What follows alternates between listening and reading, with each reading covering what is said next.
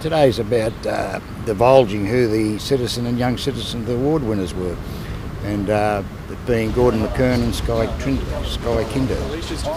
A couple of worthy recipients. We had quite a capacity field for both.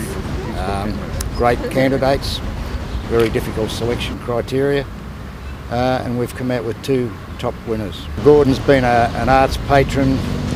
He's been a member of the community, long-standing member of the community for many, many years. He was originally a commissioner on the City of Greater Bendigo at Amalgamation. He's been a director of Gordon of McKern Industries. He's a member of the Art Gallery, the Aspire Foundation at the Cathedral, and many other positions, including the Inventors Awards.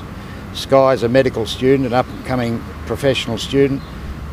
She's had lots of attributes. She's part of the medical team, the board.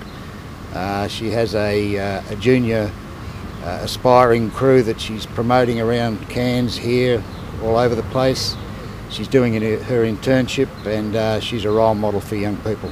It's an honour. I've always been very proud to be from Bendigo, and so it's really quite special to know that Bendigo is proud of me as well.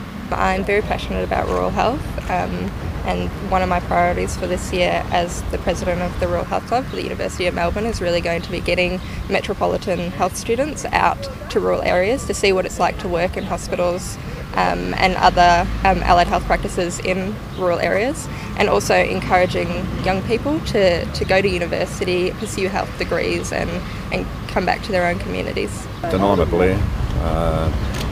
I love Bendigo, and it's just nice to be recognised in this way, so it's an honour.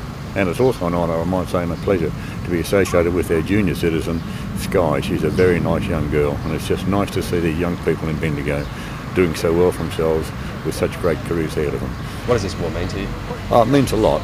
I mean, as I just said a second ago, I'm involved in a number of things in Bendigo, and I've always loved to do them. And I don't need recognition at my age, but nevertheless it doesn't do any harm, because you never know, it may inspire others to do other things as well. There's lots and lots of volunteers in Bendigo, and the more of them come forward every now and then, the more we can use them and work with them, and it's great.